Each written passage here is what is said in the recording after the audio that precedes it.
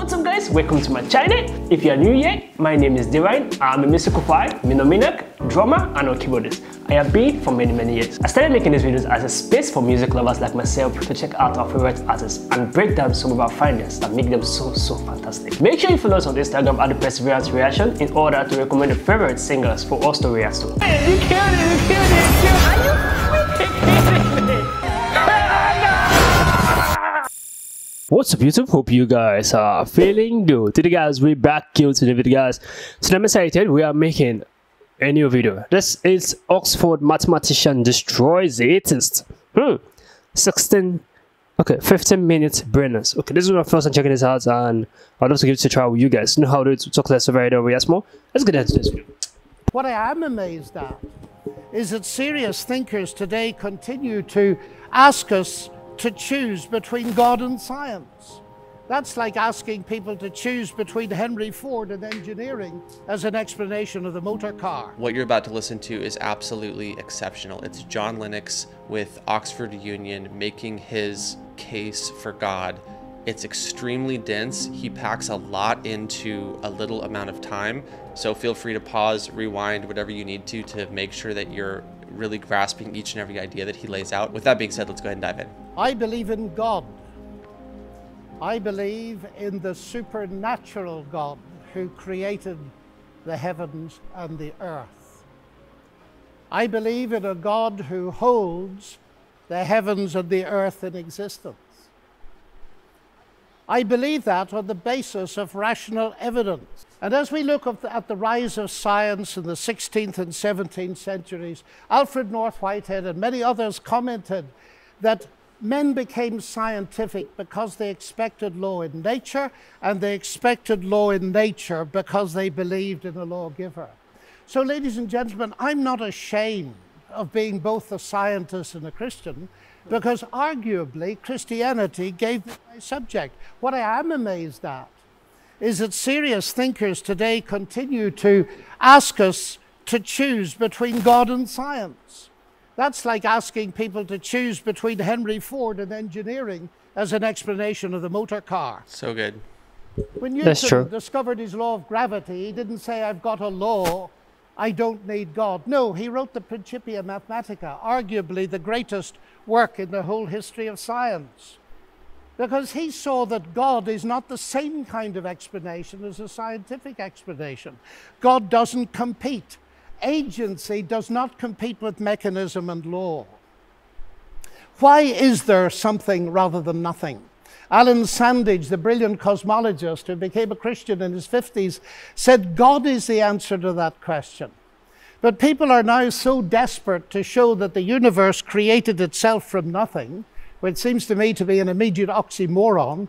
If I say X created Y, I'm assuming the existence of X to explain the existence of Y. If I say X created X, I'm assuming the existence of X to explain the existence of X, which simply shows that nonsense remains nonsense even if high-powered scientists utter it. That might be worth rewinding in case you missed it the first time. That is such a good point. Reminds me a little bit of G.K. Chesterton, who said, "It is absurd to complain that it is unthinkable for an unthinkable God to make everything out of nothing, and then to pretend that it is more thinkable that nothing should turn itself into everything." That's true. The heavens declare the glory of God, says the ancient psalm.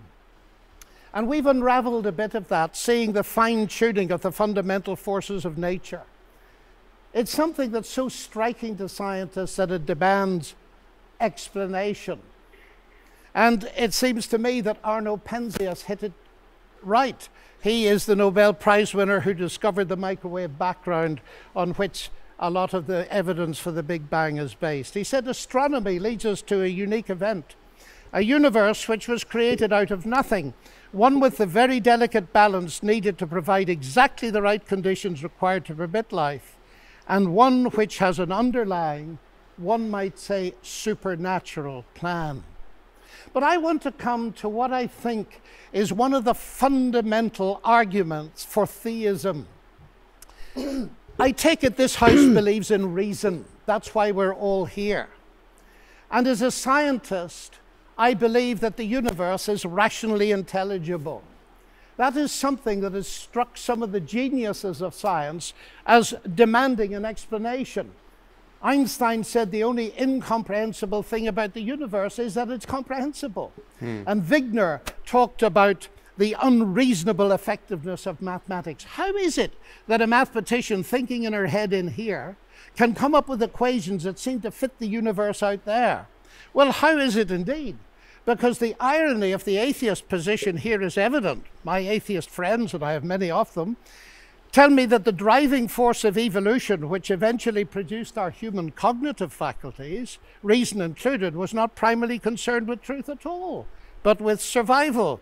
And we all know, ladies and gentlemen, what has often happened and still happens to truth when individuals or commercial enterprises or nations feel themselves threatened and struggle for survival.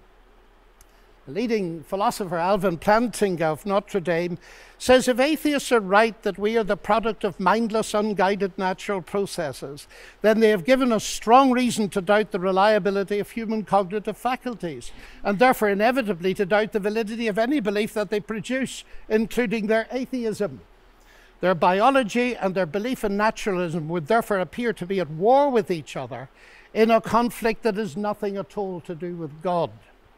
Yet my atheist friends still insist that it is rational for them to believe that the evolution of human reason was not directed for the purpose of discovering truth. And yet it is irrational for me to believe that human reason was designed and created by God to enable us to understand and believe the truth. Curious logic. By contrast with that, biblical theism asserts that ultimate reality is personal and intelligent, and the reason science works, and this was the motivating force that drove the great pioneers of science, is that the universe out there and the human mind in here that does the science are ultimately the product of the same intelligent divine mind. Human beings are made, we are told, in God's image, and that means that science can be done. That makes infinitely more sense to me as a scientist than atheism does. Now let me come briefly to ethics. Ethical behavior, like rational behavior, of course, does not itself require religious belief. This is consistent with the fact that humans are created in God's image as rational moral persons. But just as I suggest that rationality cannot be explained without the existence of God, so I dare to suggest that the existence of morality cannot be explained either. As modern science sprang from Judeo-Christian sources, so did the concept of human equality. Listen to atheist Jürgen Habermas, arguably one of Germany's leading intellectuals. He said that universalistic egalitarianism, from which sprang the ideals of freedom and a collective life and solidarity, the individual morality of conscience, human rights and democracy, is the direct legacy of the Judaic ethic of justice and the Christian ethic of love. This legacy, substantially unchanged, has been the object of continual critical appropriation and reinterpretation. To this day, there's no alternative to it. Everything else is just idle postmodern talk. And it seems to me he's hitting the core of something important, because the value of a human being on which such egalitarianism rests is based not on what the human being can do, but what she's made of, or how she's made in God's image.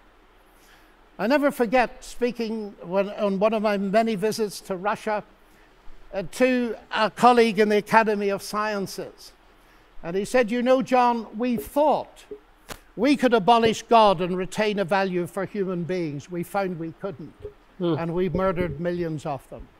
And Alexander Solzhenitsyn has said, if I'm asked, why is it that 60 million of my fellow countrymen were sacrificed?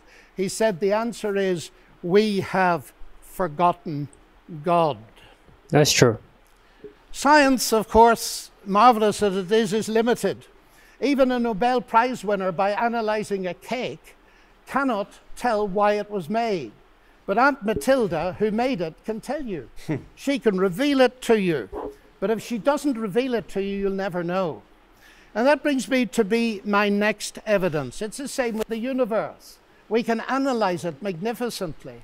But ultimately, if it has a maker, and I believe it has, only he can tell us what it's all about. And he's done so in the powerful narrative of the Bible, in particular in its analysis of the problem with humanity, not simply in terms of behavioral breakdown between people, but a vertical breakdown of trust between us and the Creator.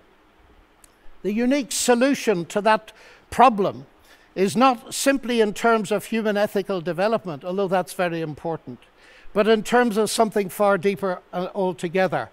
The restoration of the fractured relationship with God through the salvation he has brought through Jesus Christ. A radical relationship that empowers us to live ethically from God. And here we reach what for me is the chief evidence, not only for the existence but the nature of God. It is Jesus Christ. He it was who not only taught the golden rule, but embodied it, fed the hungry, healed the sick and suffering, and welcomed society's outcasts, brought honor and respect to the marginalized and ashamed. And he's brought forgiveness and peace to multi-millions around the world. He's able to do this, of course, because though he was a man, he uniquely never was only a man, but God become human. The central evidence for this startling claim is, of course, his historical resurrection from the dead that launched Christianity in the world. This is, of course, ladies and gentlemen, a crunch issue. If Jesus rose from the dead, death is not the end and atheism is false. If Jesus did not rise from the dead, Christianity is false. True. And I remember at Cambridge as a student listening to the brilliant Sir Norman Anderson, a legal expert, going through forensically the evidence from his legal perspective as a brilliant lawyer. And he said at the end of it, the empty tomb then of Jesus forms a veritable rock on which all rationalistic theories of the resurrection dash themselves in vain. Just finally now, as I read the Bible, I do not only find intellectual satisfaction, but I find a great deal of that. I sense the voice of God speaking to me. You say, that's intensely personal. But ladies and gentlemen, we've been asked tonight about belief in God. And I want to strongly emphasize that God is not a theory, he's a person. And if the origination of me qua person is a personal God, then the most exciting thing really is there a possibility of getting to know God? And so I don't simply believe there is a God. I've come to know him and trust him. And I have strong reasons for doing so, because of Christ dying and rising again for me. And that has generated in me a sense of utterly unmerited forgiveness, acceptance, and peace. That has enabled me to face the ugly side of my own nature, and with God's help to do something about it. But it's enabled me to face something else. The hardest problem I face as a Christian is the problem of evil and pain. My niece getting a tumor at 22 that kills her. What do I say to my sister? And this is the hardest problem we face. But it seems to me that atheism here has no answer, because by definition, atheism believes that human death is the end. So there is no ultimate That's true. hope. But you see, ladies and gentlemen, we could stay here till midnight and beyond arguing, as has been done in this university for centuries, what a good God should, might, would, could, if not, possibly might, just could he not have done, and we'll get nowhere. So it seems to me there's another question we can ask, and it's this. Granted that life presents us with a double picture. We see some beautiful things. We see some ragged edges. We see hurt and pain, and we see joy. How can we come to terms with that? And it seems to me here is no simplistic answer, but a window into an answer, and it's this. If it is actually true that Jesus is, as I believe him to be, the Son of God, then we can ask the question, what is God doing on a cross? And the answer comes back at the very least. God has not remained distant from our human suffering, but has become part of it. And the other side of that is this. Because Jesus rose from the dead, He is going to be the ultimate judge. Now, here's an irony, because atheism has no ultimate hope of justice by definition. The vast majority of people in the history of the world have died without justice and will die without justice. And if death is the end, then of course they have no hope of ultimate justice. But the promise in the New Testament, guaranteed by the resurrection of Jesus, is that he is to be the judge in the coming day. So, ladies and gentlemen, those are some of the reasons why I believe that God is real and worthy to be trusted. Thank you. When Christians talk about God, it is personal. It's not fantasy. It's not the spaghetti monster in the sky. That was good. That was really, really, really good. I really do learn a lot. I felt like he was preaching. Like, he was preaching to the congregation, like everyone. He was preaching to them, giving them specific facts why God is real. It's not just a myth or a study. He's real. He's real. So, it's best you acknowledge it right now than to regret later. Because being an atheist, you don't have anything to believe in. You don't believe in Buddhism, you don't believe in Christianity, you don't believe in Muslim and Islam, you don't believe in that. But choosing to believe something, like Christian faith being God, Jesus Christ, if you choose to believe in Jesus Christ and in God, or a religion, there's something you have to hold on to than having nothing to hold on to. I don't know if you get me. Like, it's best you have a religion that you are in. True, whether being right or wrong. Yes, there's something you surely believe in, because this entire world did not start on its own. The Muslim referred to Jesus Christ. The Buddhism, they talk about Jesus. The Christian, were talking about Jesus. There's something about that man. There's something about that God that you need to look up to. Like, look at specifically. What is it about this specific person that everyone is talking about? The most talked about man in the entire world, Jesus Christ. Like, what is it about him? That's when you have to make research. Being an atheist, like, you have to make more research about, is this man actually real? Is he a myth? The more you dig into Jesus Christ's story, the more you learn, like, this is actually true. It can never be a myth. It can never be like a story, like it's not true. It's true.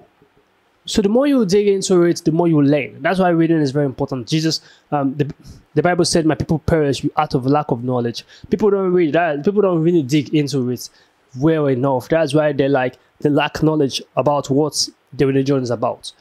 So if you being an atheist and you believe that there's a Big Bang theory, everything came out from nothing, it's not true, because nothing plus nothing gives you nothing. But nothing plus God gives you something, because there is always a creator. There is always a creator. You can't just tell me that this microphone came on its own.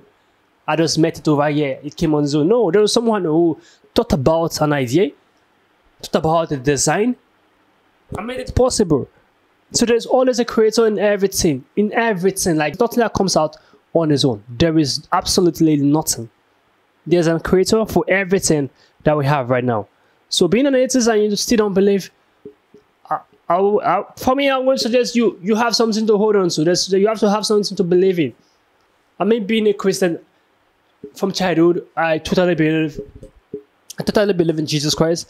I believe in the Messiah. I believe in the Trinity. Like, I have experienced it myself and I know it's real. So I feel like you guys, atheists have to make more research and know more. This man does open more eyes. He does preach to the entire people right there. Like, everyone right there now know about Jesus Christ. Everyone right there know about God. So at the last day, you have no excuse, because he have just spoken to you right there, and you choose not to acknowledge, or you acknowledge. So you better make a right decision. I feel like this was a very brilliant video and very educative. I also learned a lot from him, because he spoke facts that is undeniable true, and he gave his reason for believing God, and that's totally true. If you ignore this fact, I don't think there's another proof that they can give you that you believe that God exists. So for me, This is absolutely true, and I 100% agree with him. So comment down below what you think about this video. Give us a thumbs up, share this video to as many as can. Subscribe to our YouTube channel, guys. You know how to do it. We'll see you guys in the next video. Make sure you stay safe. I just want a bag, like an old lady. I'm backwoods smoking, I don't own papers, pass that 808. That don't shake her. Oh, bitch, you know I'm grinding like a pro skater. Baby mama bugging, I'm so quick to hit ignore. Buku bitches in my bed, I got scales all